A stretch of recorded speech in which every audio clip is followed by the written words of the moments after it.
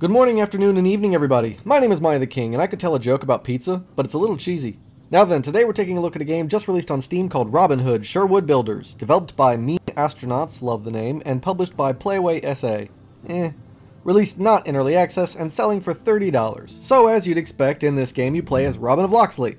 I think that's how it's pronounced. Anyway, it seems to take place quite a ways into the story, however. Robin has been back already and has already met his friends and already have the merry men hiding out in Sherwood where they've already got a little base built. Little John is there, Maid Marian is there, as is Friar Tuck. I guess this is taking place right in the thick of everything with all the introduction stuff already passed. I guess they're assuming you already know the story, so there's no need to explain or introduce any of these characters. Regardless, you are Robin, and it's time for you to build up Sherwood Forest. Start harassing the false king and the evil sheriff of Nottingham. That's the story. This is basically an open world RPG with base building mechanics and gathering mechanics. So as always, let's go into the good and the bad, followed by my final thoughts. Alright? Up first, the good. So, the first thing for the positives is the graphics. The look of this game. It's not perfect, but it's still really good. I was really enjoying the art design here. The attention to detail, as well as the bloom and lighting effects, and the different color contrasts. The attention to detail... Wait, I think I mentioned that already. Anyway, everything just looks really good here for a smaller game like this, and I was honestly not expecting it to be so nice to look at, so it's a very pleasant surprise to see this much detail, and some of those lighting effects just really made me stop and stare for a minute. Next up for the positives is the sound effects. So everything sounds just like you hoped it would. The sound effects of chopping trees, the sword fighting, the shooting of arrows, the ambiance, it's all there and it all sounds very appropriate. Then you've got the music, which isn't overbearing but fits the mood and fits the overall theme. And last, you've got the voice acting. Now, for the most part, the voice acting is great. For instance, the guy doing Robin's voice is awesome. He's into it. He's putting forth his best effort. He sounds good. Everything works. But then you listen to Friar Tuck and... well, I don't want to listen to Friar Tuck anymore. It's good for you, as long as you have water instead of wine, good friar. I'm not swayed by this. Besides, those who sleep don't sin. I'll keep my wine. I knew how you'd react. Take it easy, Tuck. Your cask supply's safe. I should think so. It's a strategic reserve for a time of crisis. Regardless, the overall sound quality of the game is above average, much like the graphics. The next thing I want to talk about is the gameplay. The gameplay is also going to be in the negatives, but for now, the good things about it. First, let me just try to sum this up by saying if you took Assassin's Creed Valhalla, took out all the charm and giant production value, then you'd get this game. Open world, sneaking in tall grass, shooting arrows at people from a distance, assassinating bad guys, building up your base, collecting everything you get your hands on, even a detection thing where you hit a button and suddenly you get like this different color as you can see all the stuff collectible or bad guys around you. I mean, this game is so similar in gameplay to Assassin's Creed that it's just easier for me to compare the two, except the sneaking is not as good.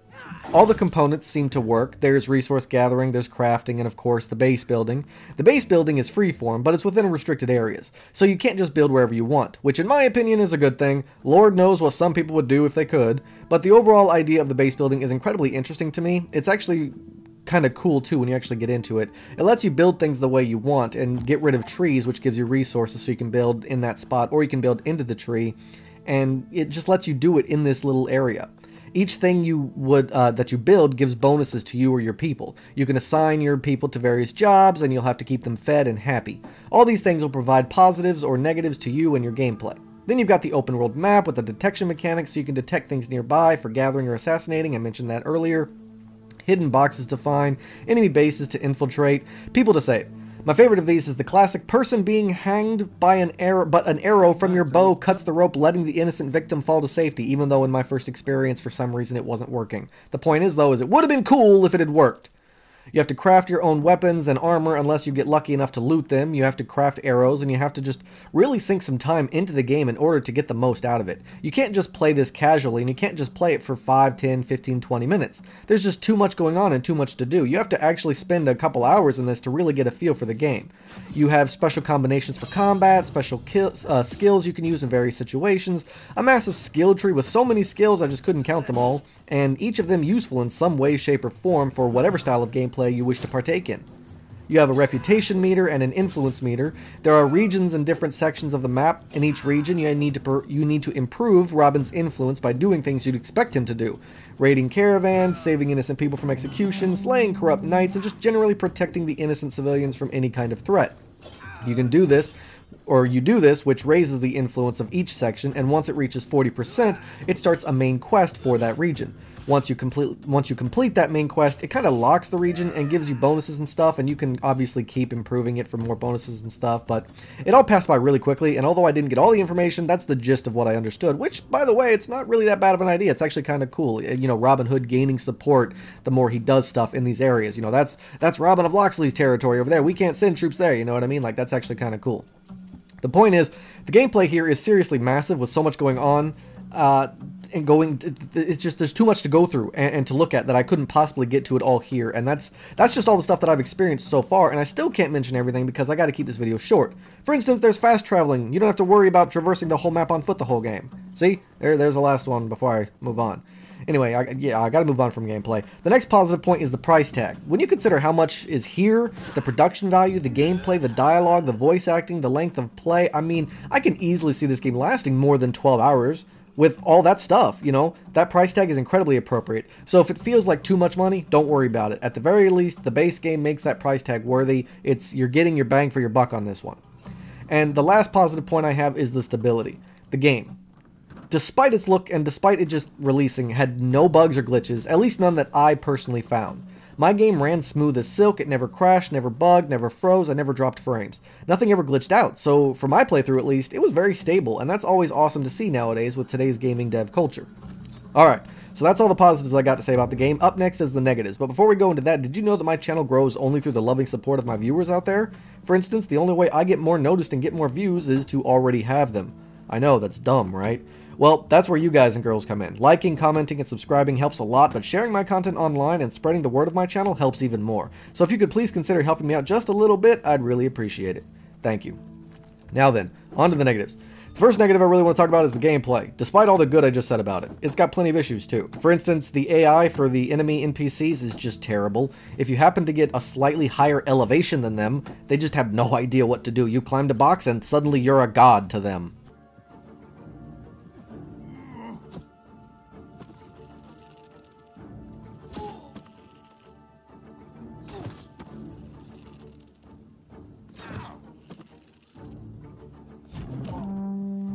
The next thing is the combat. Overall, it's subpar, not very interesting, not very entertaining, with a lot of problems. Even with full stamina, Robin just isn't swinging as often as I'm clicking. There's literally no reason why he shouldn't be swinging his sword, but he's just not. Then you've got the fact that that's pretty much all you need to do. Just swing your sword aimlessly and then hold the guard button whenever they swing at you. It's boring. I don't know if you can dodge. I couldn't figure out how to dodge, so I'm not even sure if you can, which would have added some more entertainment and depth to the fighting, but for my playthrough, I just swung wildly at everyone and everything and always came out the victor. It was boring. Then you've got the archery, and just don't even get me started on this one. It's so bad. This is the Robin Hood, the master archer, best marksman in the kingdom. So why is the archery design so freaking awful? I thought the archery in Assassin's Creed Valhalla was bad, but this makes that look like a masterpiece. He can only hold aiming his bow for like a second before it starts to wobble and wiggle, and then another second before he loses his breath and loses his momentum and his aim and has to start over again. Basically, you got 1 second to aim and fire a headshot before Robin becomes below average with his bow. You can't zoom in after you aim, you can't aim accurately, you can't fire far, and it's just terrible. Considering I'm playing as Robin Hood, the Robin Hood, archery is the one thing I assumed would be the best part of the game, and it turns out to be the most disappointing. It was so disappointing. I used my first 20 skill tree points to increase all that I could with those points to increase his archery, and it was still absolutely terrible. How could they do this? It makes me want to cry. Along with this, the camera angles can be really bad. Let me show you this clip again. I mean, look at this. I can't see shit. And I hit different buttons to try to change the camera, but nothing worked, so I had no choice. I don't know if you can change the camera or not, but this was ridiculous and awful. If you're going to force me to zoom in this close to his back, at least make him transparent so I can still shoot at enemies. What happens if I'm cornered in the future again?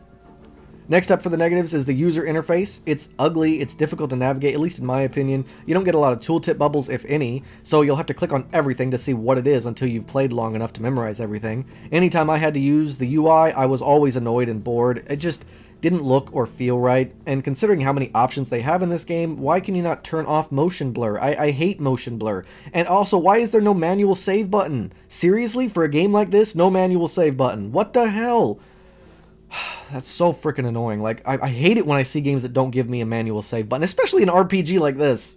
The next negative is the tutorial. I mean, it's 50% good, 50% bad. What do I mean by that? Well, they tried to make it interesting, but it ends up feeling very pointless and ridiculous. Teaching me how to chop trees? Seriously? They didn't even tell me how, they just said to do it, and that's supposed to be teaching me. Okay, I mean, okay, sure, I mean, yeah, it's easy enough, but still. And it's a lot of hand-holding in the beginning, but then they save most of the information for a separate codex style where you have to navigate through and find a paragraph of information on how to do something, read it, and study it. Like, I hate tutorials that do that. Just teach me what I need to know and have me do it at the same time. I'm not stupid. I can figure out some things on my own. I just need you to teach me, like, the basics or any new mechanics that pop up later. That's it. Plus, I've already read online that some people are actually getting bugged out in their tutorial, and that's not okay. So, like I said, it's 50 good, 50 bad. They try to put character development and interaction and storytelling with the beginning tutorial, which is good, but they don't teach everything, which is bad. They leave out a lot for you to learn, to just learn later, I guess, and then they use most of the tutorial for you to study on your own private time to learn how to play like you're studying for a test. Like, that's just ridiculous. I hate it. I don't understand what the point of that is. Anyway, I'm sure I could come up with more negatives, but those are the biggest ones that I could think of right now. For the most part, it's fairly well written, with decent gameplay, innovative ideas, good graphics, good sounds, and it's quite grand in scale. But then it's got its clanky, awkward controls and gameplay. It's kind of lacking in depth in a lot of areas, and despite a lot of its ideas being good, the culmination of everything together makes the game feel a little too convoluted and just awkward overall. If this game was in early access, I'd be singing its praises, talking about how I can't wait for it to be finished because it's so good right now, and I can't wait to see what, because this is such a great foundation. But it feels like it's an early access game, and it's not. And that's what's disappointing and scary, which means some, if not most, of the things I've mentioned are never going to get fixed or changed. It's a large game with a lot going for it, but somehow it didn't really come together all that well. I'd say this is a perfectly average game, but I was expecting above average or exceptional, and so I personally am a little disappointed, especially for $30. If some of those things I mentioned don't bother you, then you'll end up really enjoying this game, with $30 well spent, because it does have most of what is there is pretty good. But if you were expecting a more intuitive, well-designed, cohesive game, then I'd save your money. Honestly, you'll get a similar experience with higher quality if you just play Assassin's Creed Valhalla, and probably get a better story too. So take that as you will. Do I recommend it? If you're desperate for an open-world RPG game with elements of base building and it's on sale, then yeah, sure. It's not bad. It's just not great either.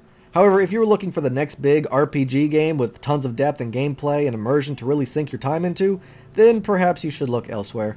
Honestly, the choice is up to you guys out there. I've given you the information, and while it might not include everything, I hope this video was enough to at least help you come to a decision. So that's all the time I got for this video, everybody. Thanks so much for watching, with a special thanks to you, to those who stuck around till the end. If you have any questions or concerns, please let me know in the comments down below. Don't forget to like and subscribe, and I can't wait to see you all again on my next adventure. So until then, I bid you all farewell.